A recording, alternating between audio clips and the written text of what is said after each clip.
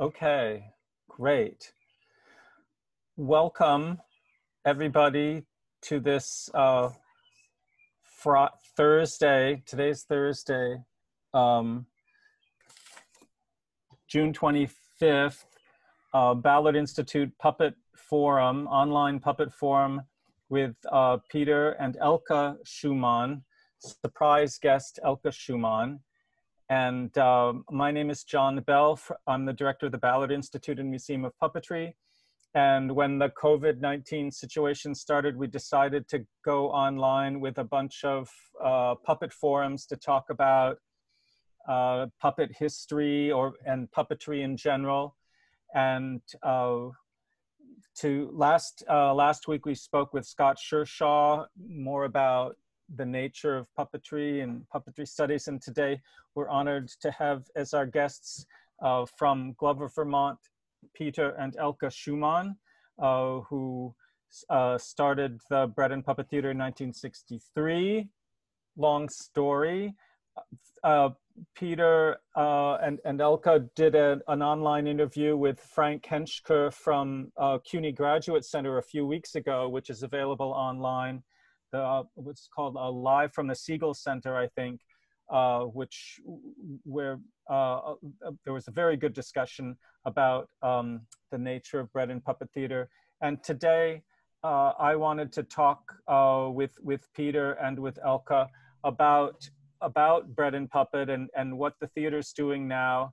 When Peter and I spoke on the phone a couple of weeks ago about doing this, Peter said, the important thing is the moment. How do we treat it? How do we treat other people in this moment? We need to deal with the real reality, not the fake reality. And of course, this moment is a very charged moment. We're in the middle of the COVID-19 pandemic, and also in the United States and around the world, there have been massive street demonstrations, mostly spurred by the deaths of African Americans at the hands of the police. So we're in a very particularly interesting moment, and the possibilities of puppetry and political puppetry to respond to that moment are many, and Bread and Puppet is responding to that. And we wanted to talk about that. So greetings, Peter and Elke. How are you today? Yeah, I'm pretty good. Fine. Good, yeah. We wanted to show some short clips of the performances you've been doing in Glover at the Bread and Puppet Theater for the past 3 weeks, I think, titled Insurrection-Resurrection Services. And we wanted to talk about that and talk about some other aspects of the work, and also take into account any questions or comments that people might have. I noticed folks like our friend Pupak from Tehran is watching, along with many other exciting people in the world, Bread and Puppet fans, and hopefully others. So just as a prelude to showing some of these clips, could you tell us, Peter and Elke, what you've been doing recently and how you've been responding to this particular moment in history? Well, the virus, the harshness of all these separations, people can't be together. We weren't even sure we could be with our grandchildren. We can't visit our friend Bert Potter, who's dying in a nursing home. It's all of this, it's so severe. And then you go into a market and you realize that so and so many people, younger folks, walk around without masks, even though the advice is, please don't do that. And so there are so many different ways of taking this. But our overall impression was that what's missing is the acknowledgement of the many unfuneralized people in this, the missing lamentations, the missing view from the other side of those people who die and who should actually be active in our life as they wish to be. They all had lives that want to contribute to afterlife and to our life. And those we call resurrections. And we feel both that and the insurrection against this lousy system that is so responsible for these many thousands of unnecessary deaths. And the call for insurrection against that is the other part of it. We wanted to show this some video that Jerome Lapani from Montpelier area put together, and I wondered, especially for those who might not be familiar with Bread and Puppet's work in Glover, where the theater is based, if you could explain the nature of the spaces where the shows happen, especially the pine forest, where part of the show happens, because that's in thinking of honoring the dead, that's a very special place for that. Yeah, it sure is. After you want to say a few pine forest words? Well, just to locate it across from the museum, from the Bread and Puppet Museum, you cross the road and go into a big, big meadow, which is about 24 acres of gently rolling hills and slopes. And then at the edge of that is a thick pine forest that was planted in the 30s and early 40s under a government program.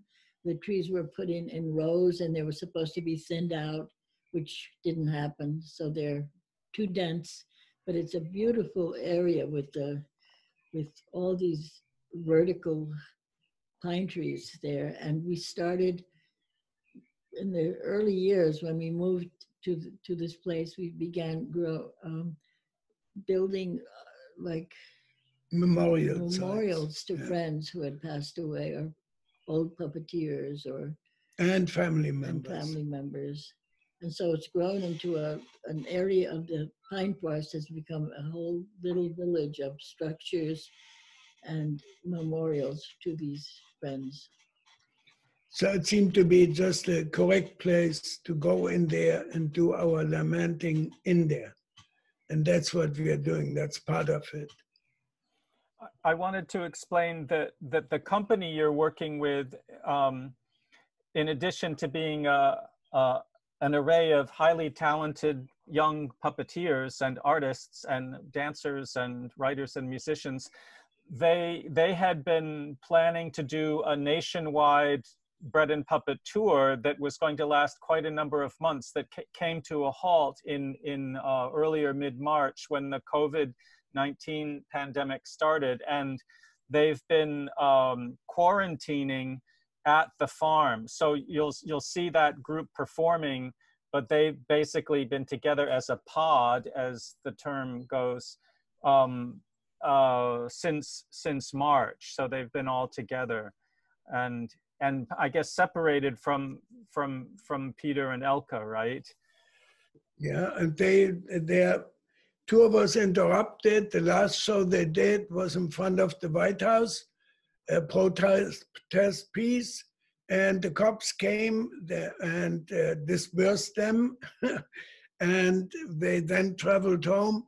Those that still succeeded to go over borders went home to Nova Scotia and wherever, and then 8 of them got stuck on the farm, and that's our new company.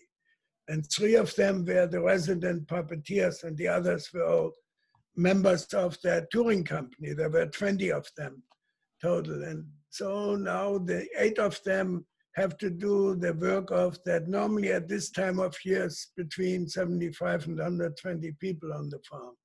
And that is a huge amount of different kind of work, is unimaginable. Broken septic tanks and big gardens and totally messed up unpacking areas. We have so much storage, and the storage is automatically from overload, messy, but now more than ever because there was no time to do organized cleaning and packing away. So they have a real overload. So it's very hard to pull them together to do rehearsals. But they were so spirited. When we came back, there was still snow. What was that? March, right? March. And they immediately set out to practice a snow pageant. Right. And that they did. And they realized they couldn't have big audiences. So instead of advertising it, they invited neighbors to it. So they did a few of those. Then we started working on tabletop shows, little shows that on subject matter that we felt needed to be brought to the attention of the public. And yeah, and then we went as soon as we could into the pine forest and did things there. So the theaters, you're working together with a company on a much smaller scale than normal, and you're making new shows and performing new shows. And I think maybe we'll talk about it later, but you're planning to perform all through the summer in a healthy way, despite the COVID situation. Right. So we do very small audiences, originally 10. Now we are allowed 25, but we are deciding ourselves when that seems too many. And then Saturday, Sunday, we do, hopefully, if it doesn't rain, these Lamentations and Insurrection-Resurrection Services. And then mid-July, we want to start circuses. So instead of continuing on improving and changing the existing services, we want to use that time to develop circus acts, to slowly integrate neighbors into them, which is difficult because of all the distancing that needs to be observed, but we will do that. And then the circus ring, the amphitheater that we have, an old gravel pit transformed into our amphitheater, is so big that you could have those 150, everybody 30 feet apart if you wanted to. But we've already moved into the pageant field. Yes, we do already part use of the pageant field, those 25 acres of meadow that are between Pine Forest and Museum. Yeah. So maybe we could why don't we show this first clip, which is the beginning of the Insurrection and Resurrection Services show. And this is, as I mentioned earlier, footage Jerome Lapani shot on June 13th, when it seems like it was a chilly day that day. So Emily, thank you.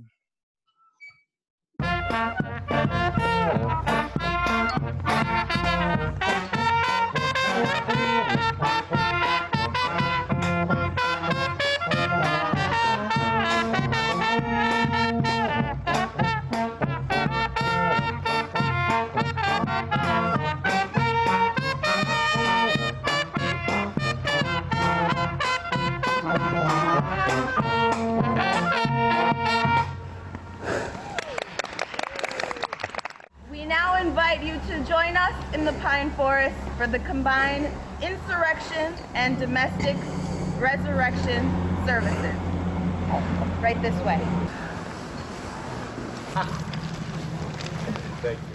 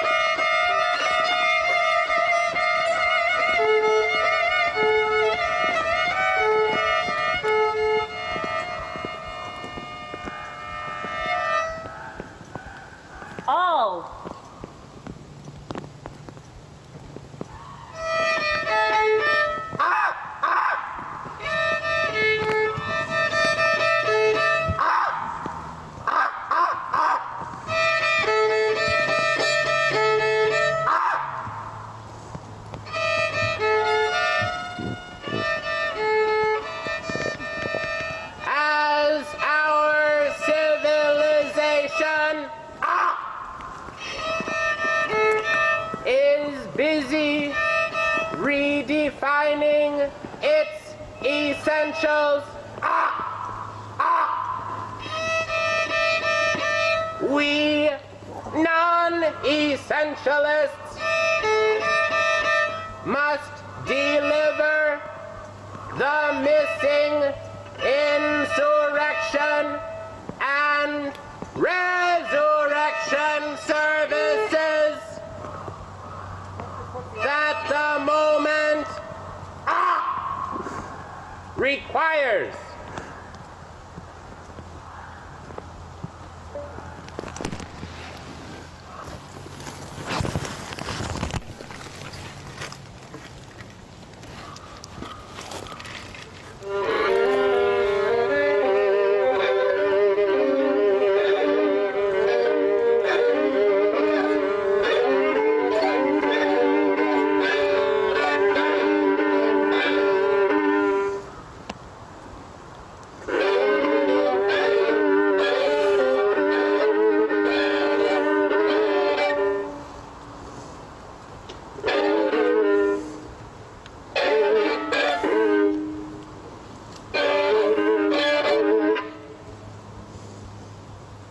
Thinking means sinking to your knees in front of the task at hand.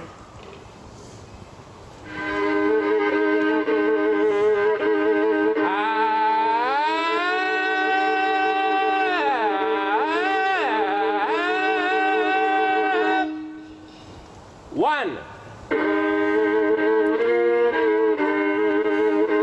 The call for insurrection against the criminally incompetent government.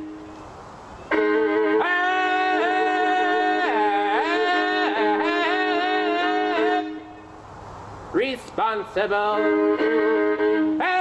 for the enormous pain and despair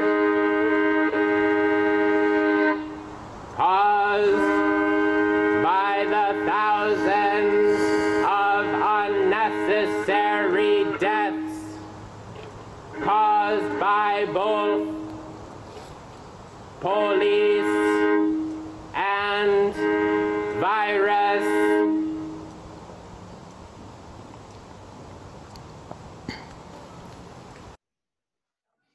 So that was the first clip, and there are a few, I think maybe 3 more of those panel performances or cantastorias that leading people down into the pine forest, as short as the ones we just saw. But the later shows in the pine forest we'll see are very colorful, but these panels are very black and white. Why did you choose that palette? Oh, well, the starkness of black and white is the strongest for narration purposes, for bringing things across. It's like in the old Hogarth style of, yeah, it looks through the history of graphics, the chapbooks and the broadsheets that were used before we had radio and all that. That is their strength, to be black and white, and as simple as black and white is. But the performers who you saw on the fiddles, Josh and Amelia, they were also the team that printed those things. So I carved them on masonite sheets, cheapest way of getting any printing done. And they printed them with Lila Winstead in our print shop on bed sheets, and that a friend of ours donated last spring, and this spring another load of them, and we call it the bed sheet philosophy. It's available without any going onto any market at all. It's from the dumpster of a hotel in southern Vermont. And after the printing, we decided to hang them in that part of the pine forest and to make just a short upper part of the pine forest that's occupied. by about a dozen of those. It makes, so you carved like it looks like very large masonite panels. Yeah, for 4 these? by 8 sheets, right? The whole panel is 4 feet by 8 feet. Are those the largest masonite? No, those aren't the largest masonite panels you've done, are they? I remember you were in it when we did the Iraq ones, the big flags, those were bigger. Okay. Yeah, they were longer. They were like 12 feet tall, I think. Wait, remember the Iraq banners? Yeah, anyway, yeah. I'm thinking that people who might not be familiar with bread and puppet theater might be surprised, who might be accustomed to more traditional puppet theater might be surprised that this is considered by bread and puppet to be a form of puppet theater. But what would you say to someone who's saying, what is this? It's a performance with a big painting rather than a puppet. Well, we do that a lot, you know. Any little object you pick up, this puppet is called a water glass, you know. Right. This one's a microphone. Those are all puppets that pretend to be other beings, but we also utilize them in that way so that they can speak to us. Same thing of any sheet of fabric or anything that we can paint or print on. Yep, there it is. But the painted performances are part of an old tradition from Italy called cantastoria, where different panels would have parts of a story painted on, and a narrator would tell the story, and there might be a chorus echoing his words and singing it and passing out leaflets or yeah, and songs. not just from Italy. In Iran, we have the Tazgeh, right. It's the wonderful, huge paintings that are used for their festivals. In China and India, we once at John, I think you were there, at the Smithsonian Folk Festival, we met an Indian family with an old excerpt painting from the Mahabharata, with which that family had made a living for 800 years. So if you want to make a living for 700 years, better start going on them. One thing I noticed about the Insurrection and Resurrection Services is that, like, your sense of structure. I was thinking you always have a very clear sense of structure, and there's this section here, the black and white sort of introductory perhaps section that Josh Krugman and Amelia are doing. And then it moves into a more colorful banner section, as Elke was saying, and then there's a section out in the pageant field. Are you, how do you think of structure? Were you thinking, I want to do this in 3 parts, this whole larger show? Do you think of the structure of a show altogether at first, or are you creating the structure as you go along? As we go along, but the juxtapositioning of these opposites is extremely useful. Also, the space uses, the darkness in the pine forest, where black and white is especially strong, or the brass band outside in the great field, you know, amongst the green, and the clouds are the most important part of the spectacle. And then you go deep into the pine forest, and then all of a sudden you utilize bright colors to contradict that darkness. Yeah. I think that's, like, I didn't mention that that I was together with my wife Trudy, part of the Bread and Puppet Company for many years, and of course learned a great bit, especially about color, among other things. But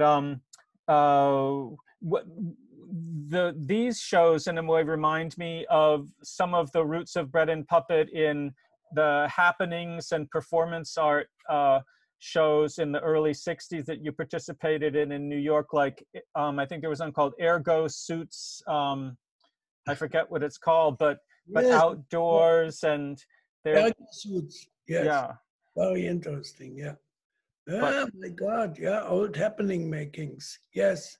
That was a great moment in theatrics there in New York. That moment when painters and sculptors and dancers decided, forget about a theater director and a writer and a bunch of educated actors and a cleaning woman and a no, we don't need any of that. We're just going to use our paintings, our wordings, our musics, our sculpture, and do activities and compose things out of arbitrary fragments of materials of everyday life mixed with what we make.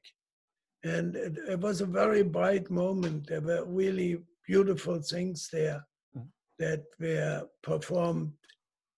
I don't know if any of that survived or something that continues, but I'm sure it educated the young people who are studying theater nowadays. You know, yeah, I think it's studied, you know, as a part of history, and it interests me that to a certain extent, I mean, you do many different types of shows, and some are more formal theatrical shows, but this to my mind brings to my mind those happenings which you just described very nicely. Maybe we can go to the next clip, which is the next part of the Insurrection and Resurrection Services. Insurrection and Resurrection Services presents the Praise and Denunciation Show.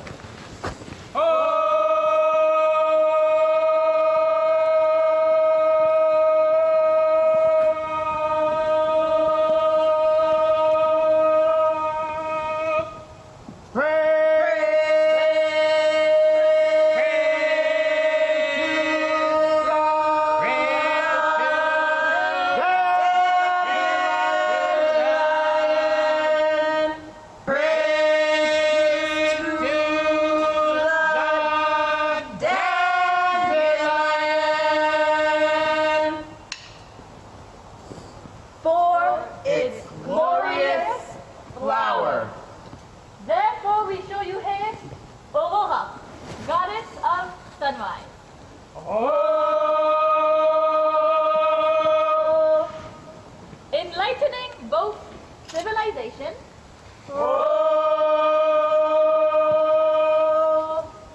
and animal kingdom.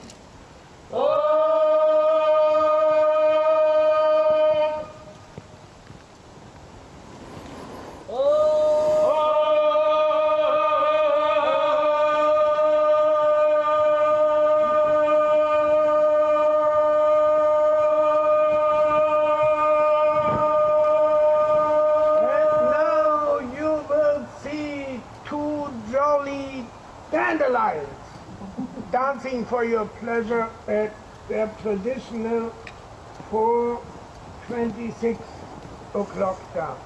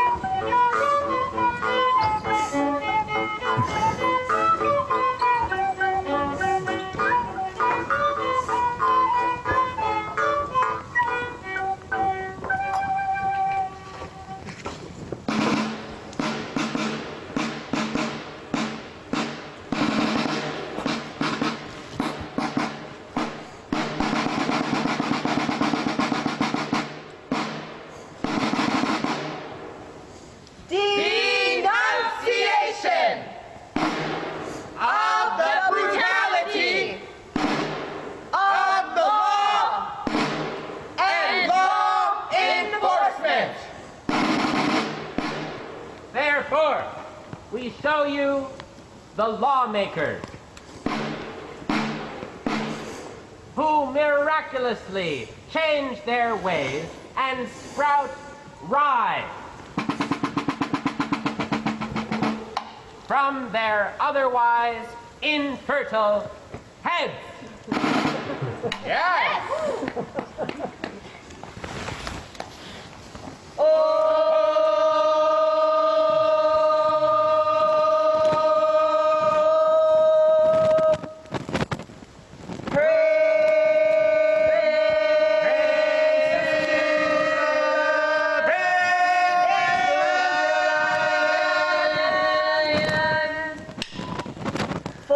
its leaves that make excellent salad. Therefore, we present to you Mother Earth. Oh,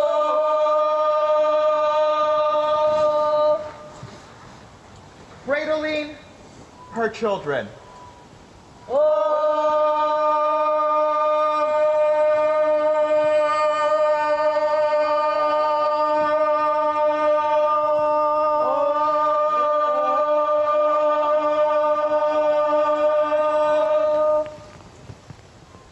Hungry for dandelion salad.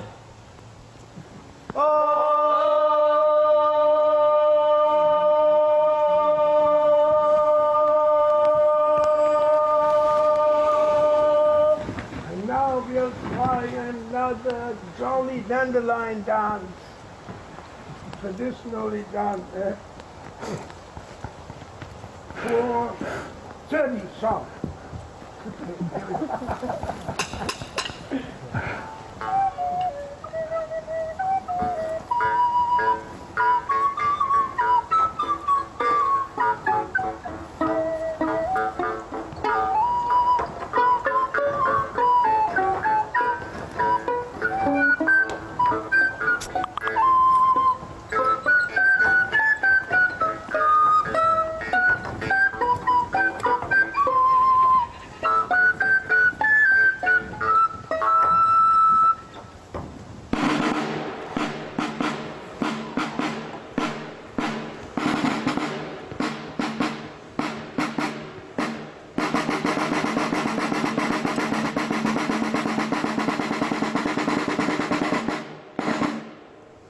Denunciation of the arrogant government that assumes the right to kill its own subjects.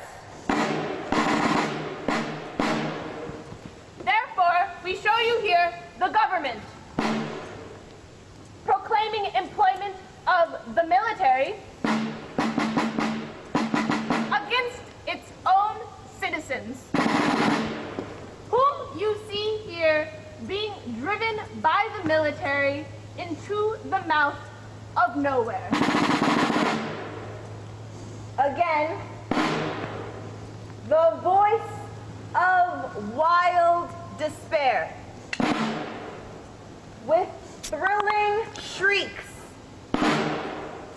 shall pierce the air.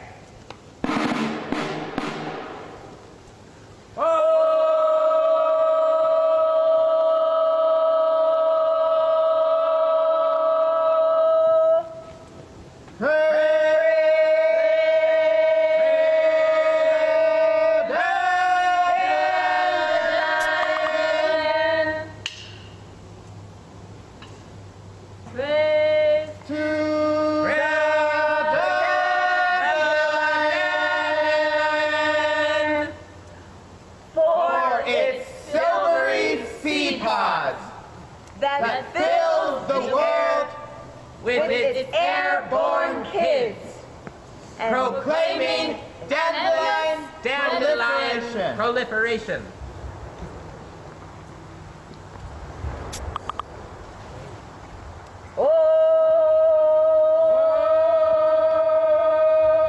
Therefore, we show you a picture of humanity's hand.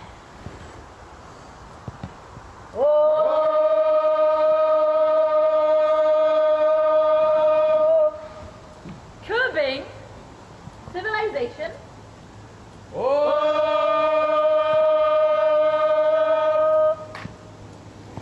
And its one-directional proliferation.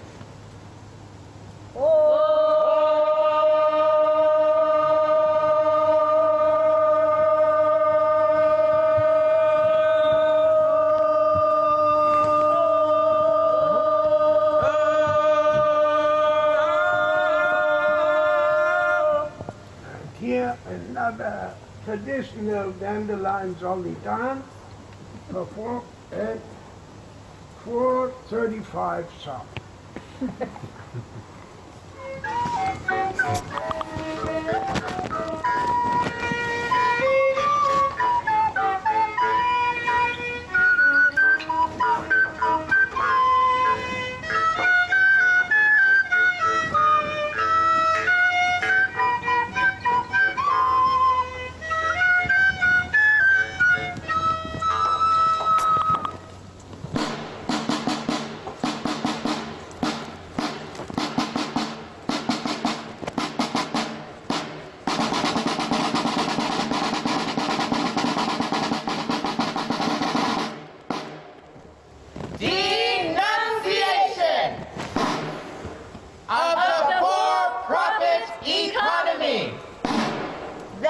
leaves out the majority of its customers.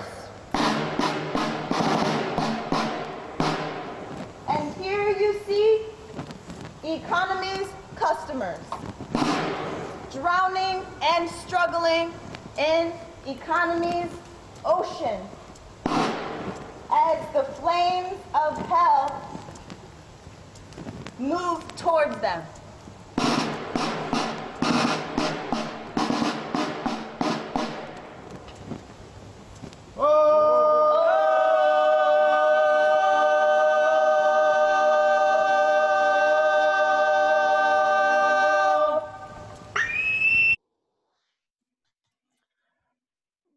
We cut it there.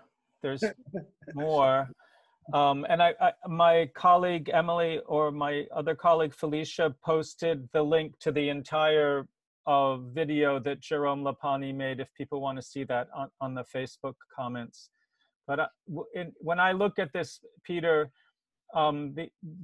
these excerpts from this larger show, I think, first of all, that it seems to me the nature of this is as a kind of evolving work in progress, like because the previous video had some different elements to it, and it seemed, I think of the work you're doing over the summer as sort of always capable of changing. It's not that you're trying to create a set piece, but I wondered also, for those of us who are familiar with kind of the theatrical language of Bread and Puppet, all of these different elements make sense or are familiar to us, but your use of paintings or oversized prints that we were talking about earlier, and your use of instrumental music like the violins and voice and choreography,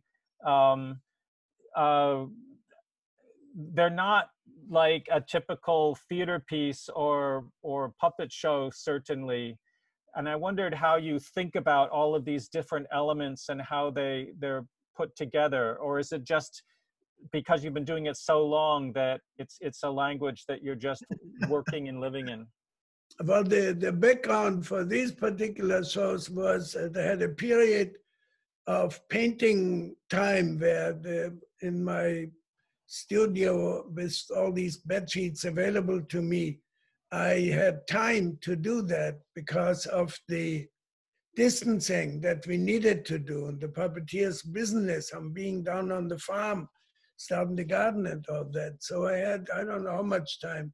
So I could paint all these panels relatively leisurely, and then I naturally looked for uses of them. So we make shows by using that encyclopedia of made things that's available to us.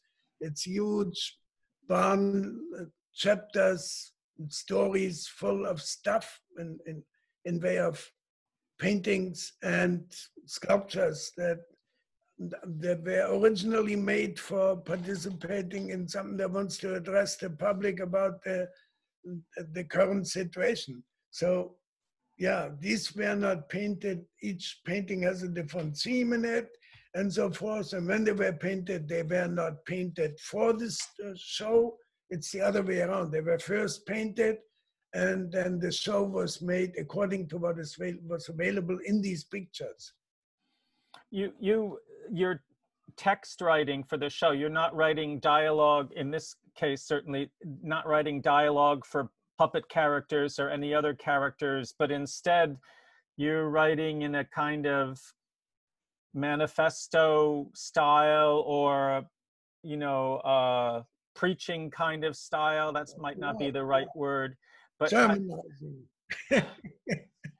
Sermonizing like an old-fashioned preacher. Oh, yeah, that's how it is. A lot of it, yeah. Well, a lot of it is inspired by situation, naturally. It's very harsh for people to be locked up, as we all are. The learning of how to live within that, especially for artists, for people who want to be outwardish and going out and and showing and connecting with people and finding what the mind needs to speak with and act. And yeah, the colors, the pine forest trees, when all this is there, what do you call it? Site-specific work. Yeah. Right. Yeah. Well, why don't we go to the third clip, which, well, between the last clip and the next clip, the puppeteers and you have paraded out from the pine forest into the pageant field that Elke described earlier. And there's puppets in waiting, and the last part, the third part of the show, if I'm counting correctly, takes place there. So Emily, let's see that.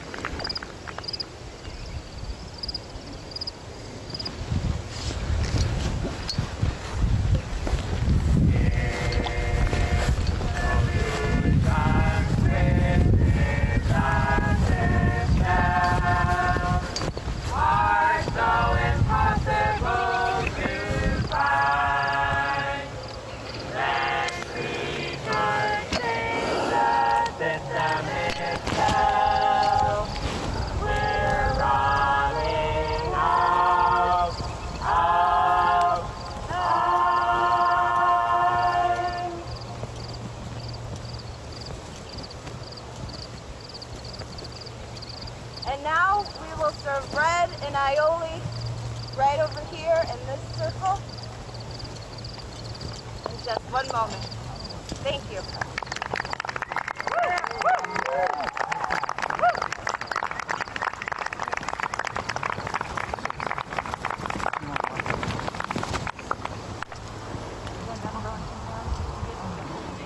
That's the first effort. They do that in Maine. That's how they start people's eyes. I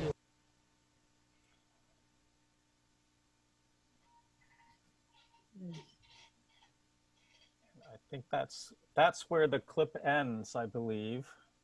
Yeah, good. Oh, I hope that's safe when you're but you're wearing a mask. Yeah.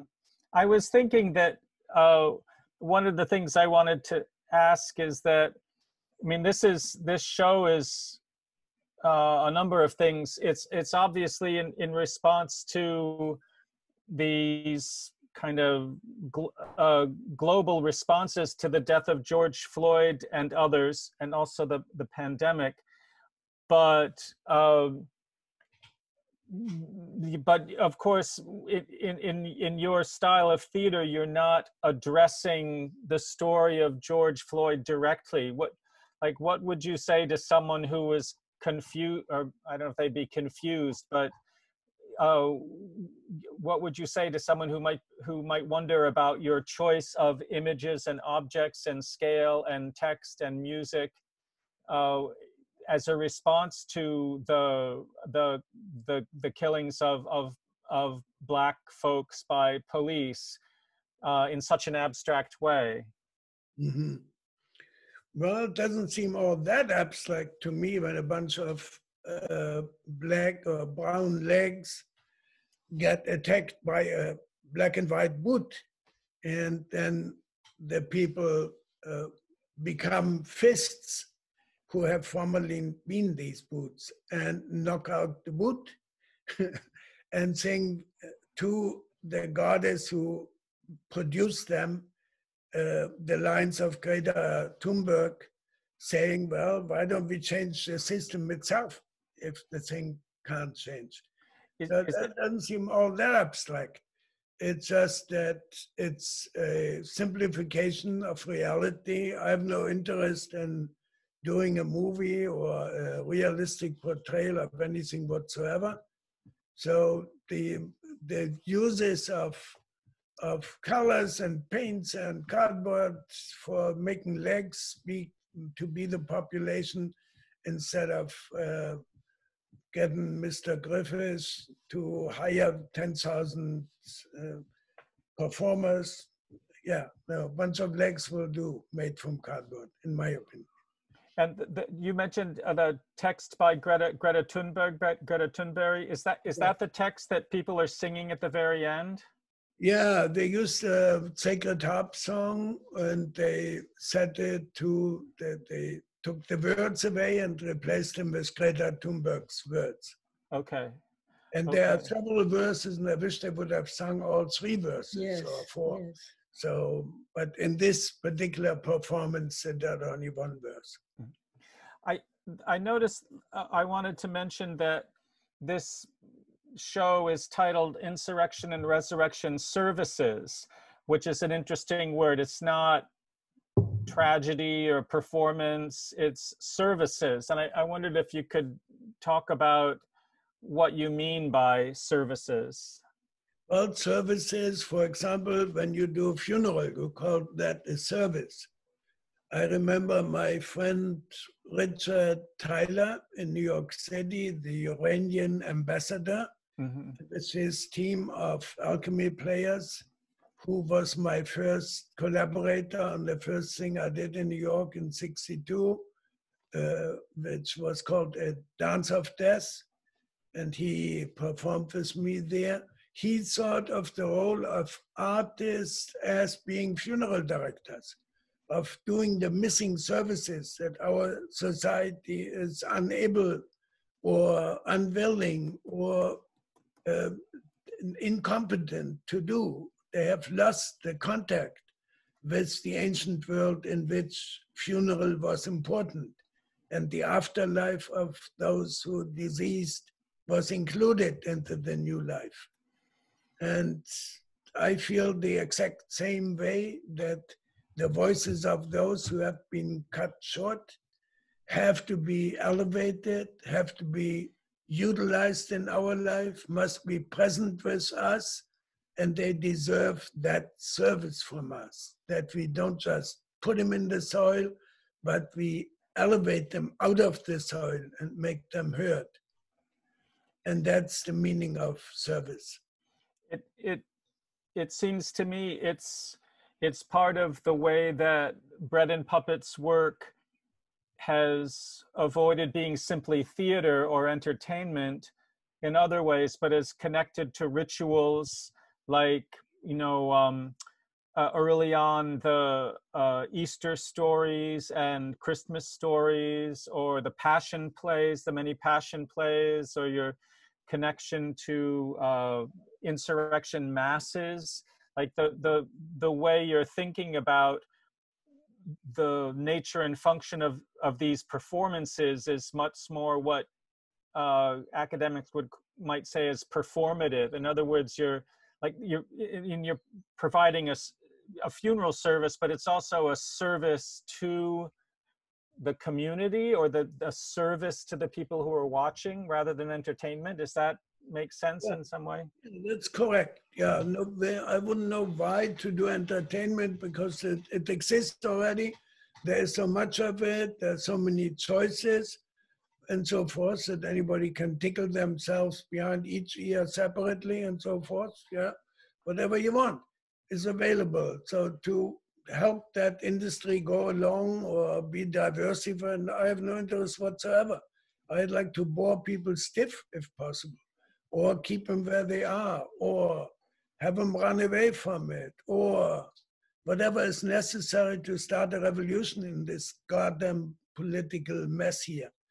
Or, yeah, to get out of this capitalist disaster that we sacrifice nature to and sacrifice the majority of people's lives to.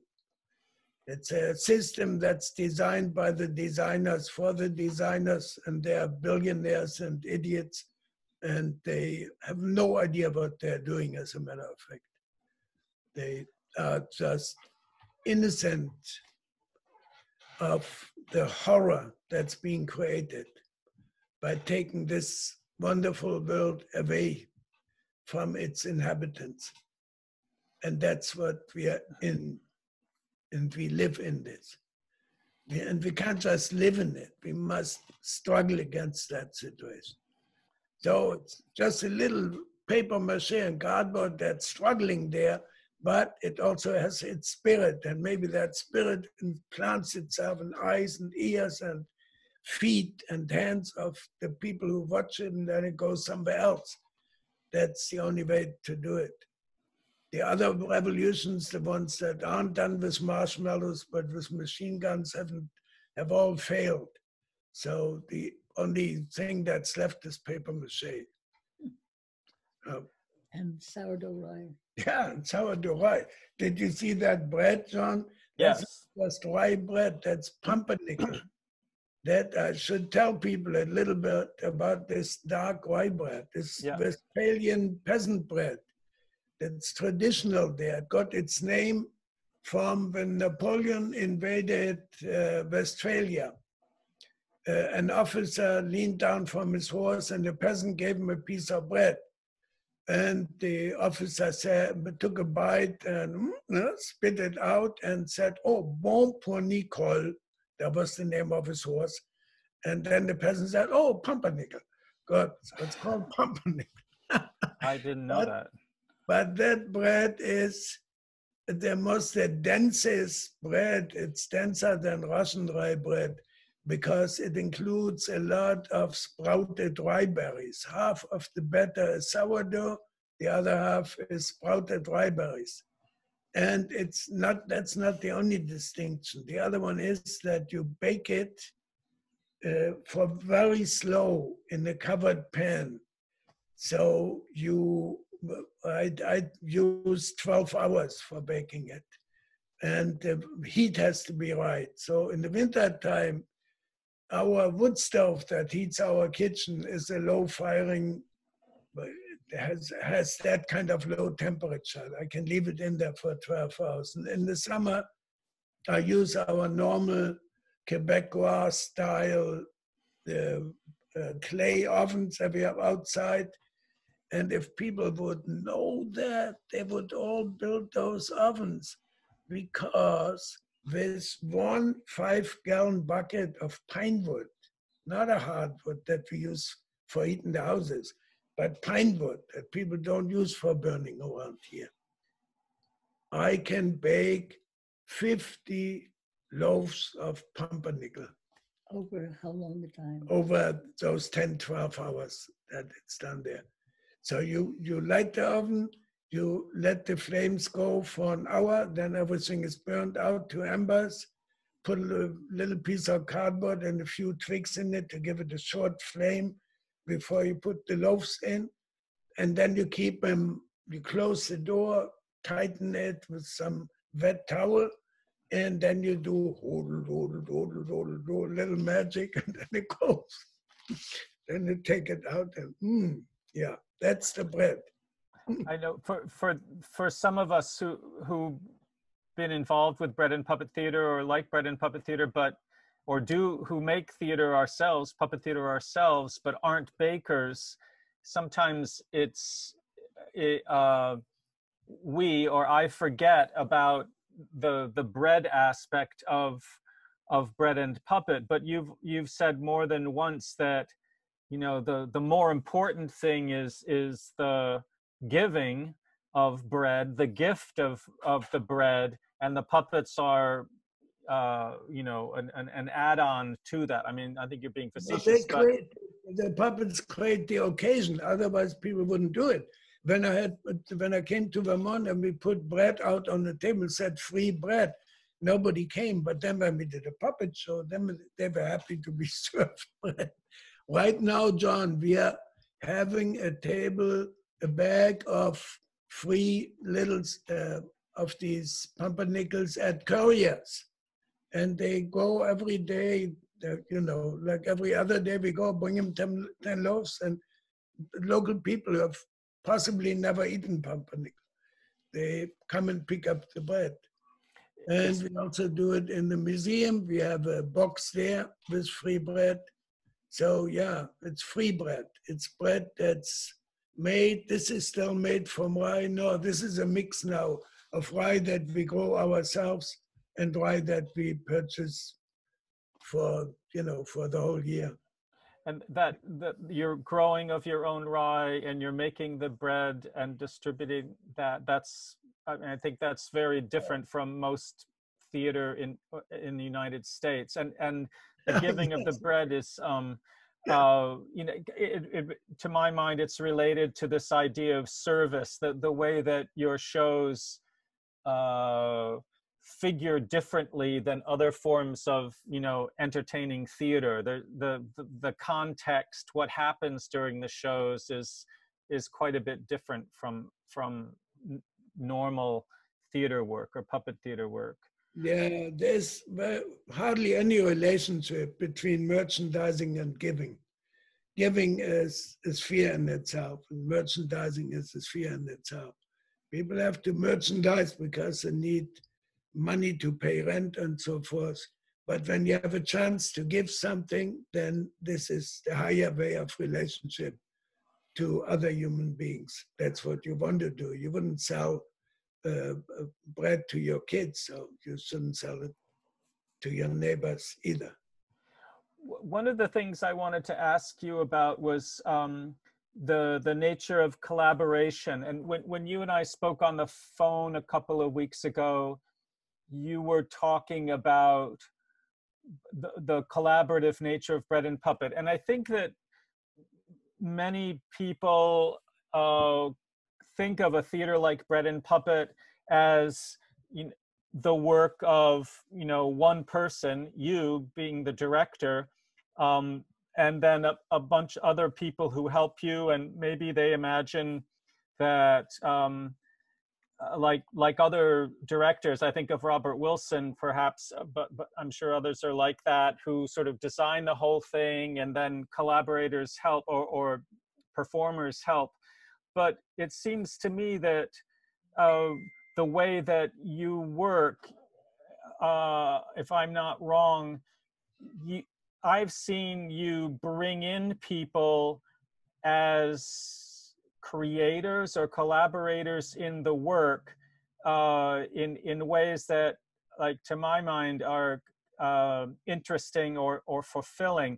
But I wondered if you could talk about that. You have the Bread and Puppet as a strong visual style, which is of course your own, but in the creation of the shows, and you've mentioned it a few times in what we've talked about here, in the creation of the shows, it seems to me you're pulling in or inviting, I don't know how you think of it, the contributions of others. How does collaboration work with you? Bob, you were in the theater, so you can tell people that the solo artist idea isn't typical. It's a pity when people think of art as being soloistic, or when art institutions that educate young artists guide them in that direction, of that a picture is a picture and then there's a gallery and that's a commercial enterprise and so forth, or a poem is a poem and then there's a magazine and it goes into that. All these outlets and uses of things are totally suspicious and shouldn't be trusted and shouldn't even be utilized. It's way better if you create all that stuff in a new way that fits the moment, that's appropriate for the moment. The puppeteers are all poets and painters and musicians, and they do things and utilize it, and they do it. We have cheap art buses, cheap art tables, where people put poetry and art and graphics and what have you. It's all, yeah, I mean, you have to invent it. We need new ways of what these things are for and how you bring them to the public. When we were in New York City, I remember we had a friend who worked in an office where they had what was it called, a duplicating machine? What was it called? Mimeograph? Xerox, no, it was something before Xerox. It was Mimeograph. Mimeograph, right. So we could make little books and by folding a sheet and this guy printed them for us, terrific. And then we made a cardboard box, like a cigar box out of it, and went out in the street. And we sold them one for 25 cents, two for 10 cents, three for a nickel. And we dispersed them and had the fun of making fun of money at the same time. Yeah. Thinking of this collaboration idea I'm pursuing, in a show like Insurrection and Resurrection Services, are you thinking, I've got, for example, these panels and some idea, are there particular moments when you say, well, for this particular part of the show, I don't know what's going to happen. This would be a good time to invite others to invent things for it. Is that a balance for you? Like some things are clear in your mind and other things you want help with? Yeah, but it also has to do with who is in the company, you know. So I have worked with Josh Krugman and Amelia in other shows with string instruments. And I knew they were eager to do these things. So I gave them text and then we tried it out and then and it was a real good performance of theirs. And we are going to develop that, to do more of that and see where it goes. Yeah, the music part of it is quite intriguing to have spread about. But other aspects of it also, you know, when you get a good narrator, when you get somebody who moves well, when you get, there are so many things in people that they want to have an outlet for, that they want to speak with, and to make that part of the show, these desires, these individualistic desires, is an important part of any show. So in part, are you trying to create moments or opportunities for that kind of individualistic desire, as you put it? to create? Yeah, I think so. That's part of the making of a show, is to expose the beauty of these humans with their commitment to the politics that we are talking about and their commitment to this kind of address to an audience. And in this services, it's even more, because it's an address to the dead. It's an address to people who aren't there, and to the rotten politics that ruined their lives. So yeah, it goes in those very opposite directions at the same time. I was thinking that, for example, our friend Eddie Haynes is a skillful lawnmower operator, and so yeah, you managed to include that. Yeah, have you ever seen somebody dance with a lawnmower? No. You should have seen the whole piece. When he started, he had a whole big solo piece of just going over the fields and whirling around. We shared the link of the whole piece, so people can watch Eddie's lawnmower dance. Yeah, he's going to probably get the Golden Globe or the Nobel lawnmowing prize. Right, for the best lawnmowing dance with demon mask. Right. So there are people like Pedro Adorno and Kati who are saying hello. There's a lot of interesting comments here. There's a question from someone, Tamara Romanchik. How long does it take Peter to carve a picture for a banner? What the length of the process is from start to finish? Well, the carving of these sheets, I think at least hour and a half, I would say, something like that.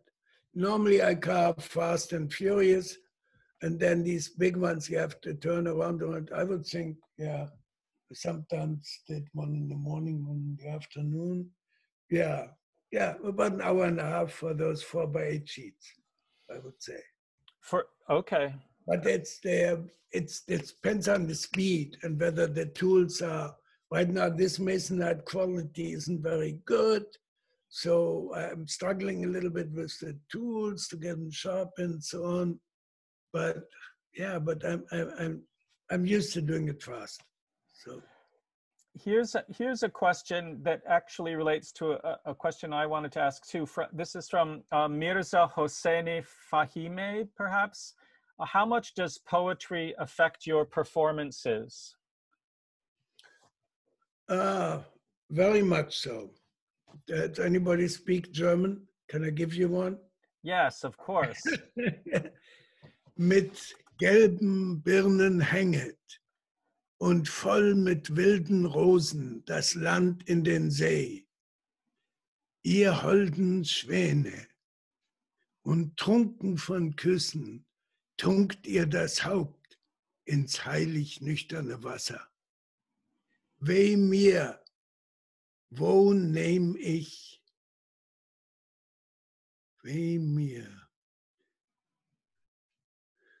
Blumen und Sonnenschein, wo nehme ich, wenn es Winter ist, die Blumen und den Sonnenschein und Schatten der Erde.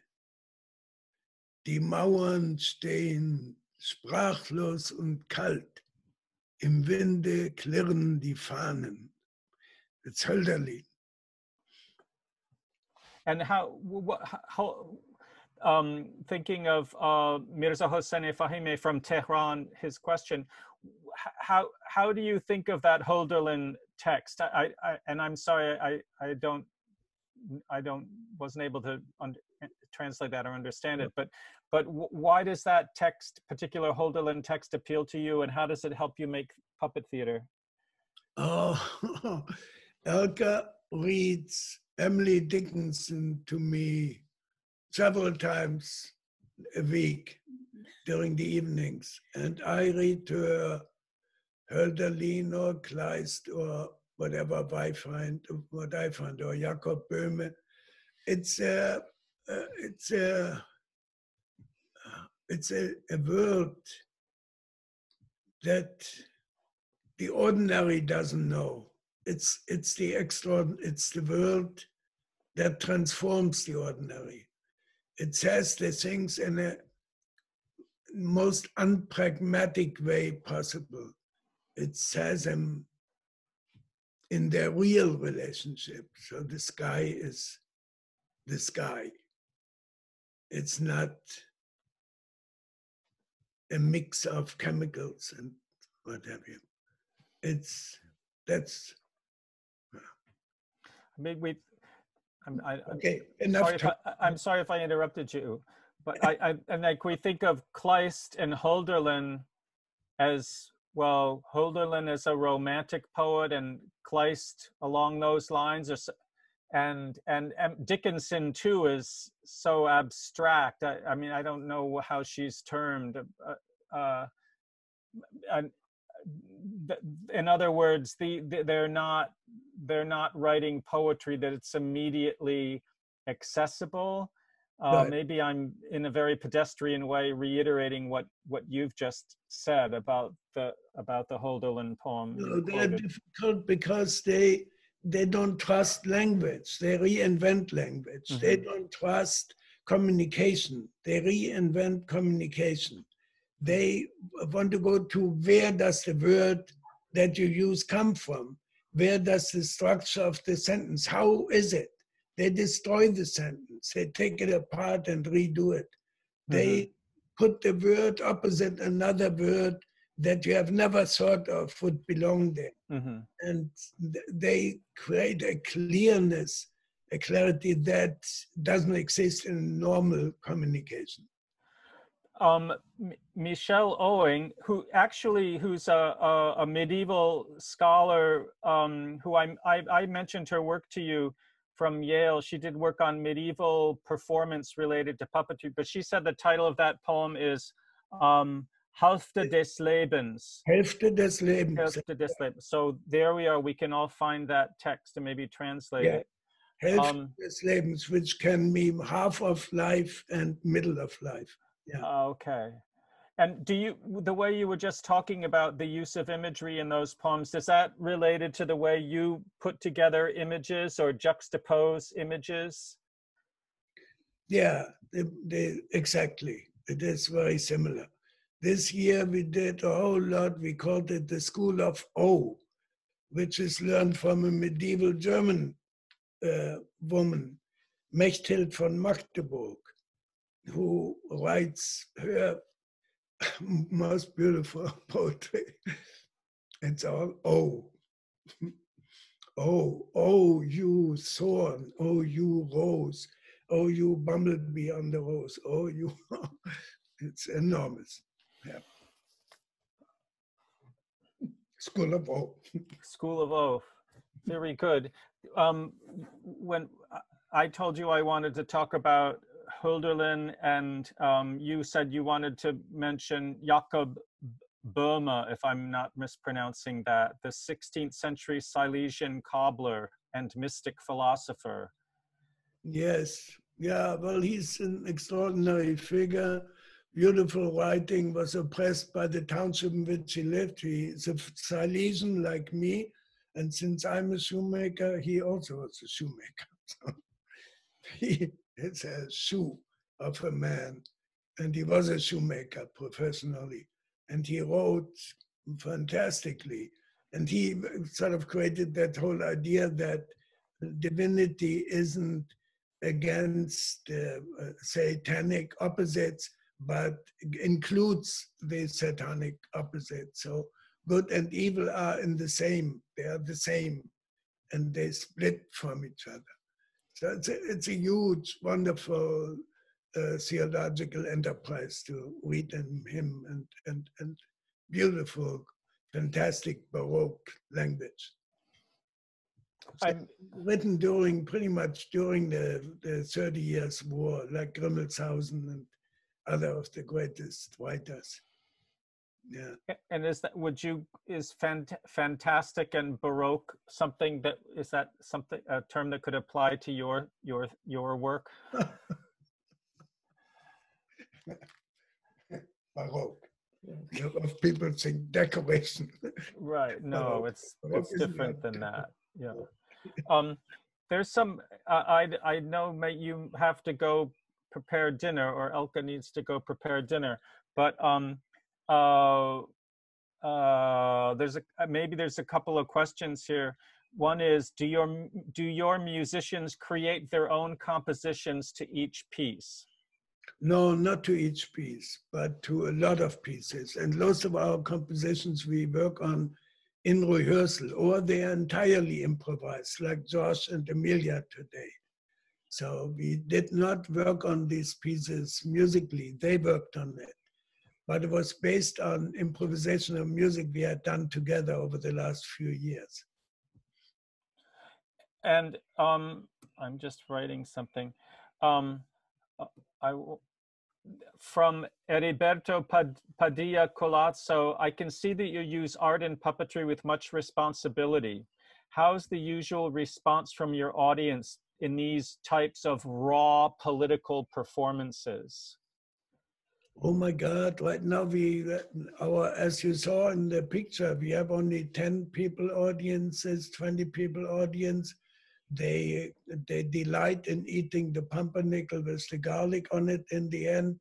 We all have things over our mouths. We can barely communicate at 6 foot distance with each other. This is one of the distresses. We don't even know what is with our audience, but we know they come, they go. There's very little communication right now because of the situation. So I can't answer that question. Rosa Luisa Marquez asked, is Peter thinking about the play he is going to create tomorrow, or is he into doing, and that doing creates the next show?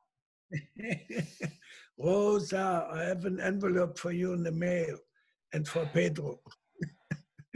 No, it's hard to say. We need to, right now we are so obliged to figure out something that is spatially correct for our audience, that respects their distances and ours from them and all of that. So we are fussing a lot of how do we do that? Where do we park the cars? How do we get people from the car to this and that place? Which piece of landscape is easiest accessible for them, not the best for us to perform? Where is the biggest seating area where they can be separate from all that? How do they eat the bread? We used peels. I don't know if you know baker's peel. It's like the rudder of a rowboat. Long paddle. And we put the bread on there, a paddle, and we hand out the bread on leaves of comfrey and hand it to them that way. So we are trying to be as clean and right with all this as can be. But it's a lot of fussing and thinking and redoing and so on. Yes, we are working on the circus. That's our next step. Till mid-July, we want to try that. How to do it. But with 8 people, I don't know yet how many neighbors we get to come. They also want to be careful. You know. I think everybody's trying to adjust and figure out how to deal with the COVID situation, and you're doing so with some very particular needs and some very particular solutions, which are interesting to see. If you might have time for a couple of more questions. Robert Rogers says, why do you choose to live in the United States? I haven't chosen anywhere where I lived ever. It's just, I've been driven by various storms and winds, you know, from originally being driven by the war from where we lived to another area, totally distant and strange, and from there to somewhere. No, I don't feel I choose. No, it's not this. Plus, this is a beautiful, big country. We don't live in the United States of America. We live in the Northeast Kingdom of Vermont. It's its own little kingdom in Vermont. It's a northeast corner. It's a wonderful landscape. If you could look where I am looking. Don't advertise it too much. Don't, she says, don't tell people about it. But pretty soon the New Yorkers are all buying canoes and coming up the rivers and leaving anyway, because they're going to be flooding, right? And we live in the hills, so. I don't know if what your sense of the current political moment is, but in some ways, especially when I've talked with younger people about, especially the demonstrations of the past few weeks, the past month, it's reminded me more than anything else of the experience of the 1960s during the Vietnam War. Hopefully it goes a little further. You know, it almost dropped. It was never understood as what it is, that the social elements, the reality, that it isn't just racism, but that racism is deeply out of the social misconstruct of this kind of economy. That it's the same thing with the virus now. It affects poor people. It affects colored people. It affects people who are disadvantaged in so many ways.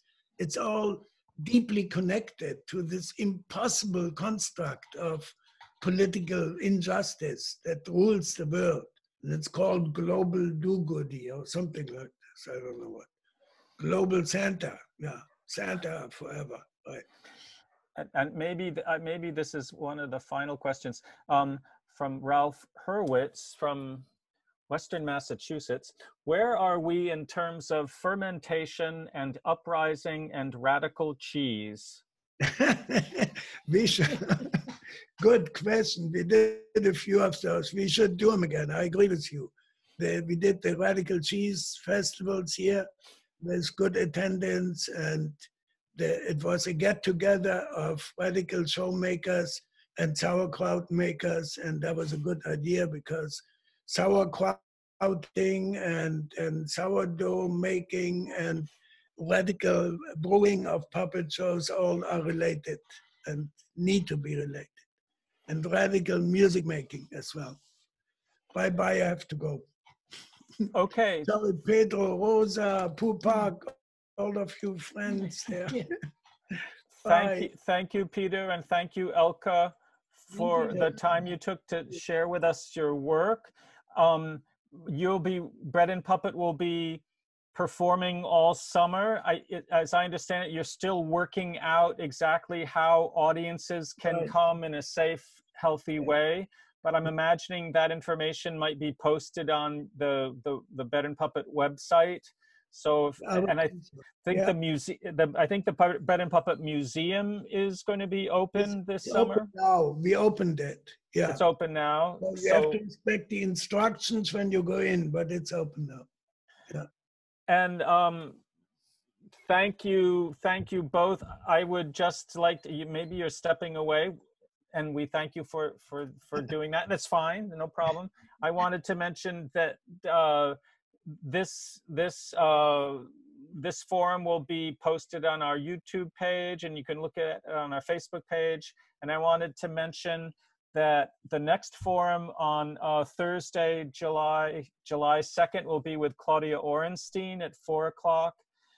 Tomorrow, Friday, there's a trash monster workshop at 2 o'clock with Elise Van Ness. And next Wednesday, July 1st, a paper mache workshop with Felicia Cooper, who, among other things, has worked with Bread and Puppet and gleaned a lot from that.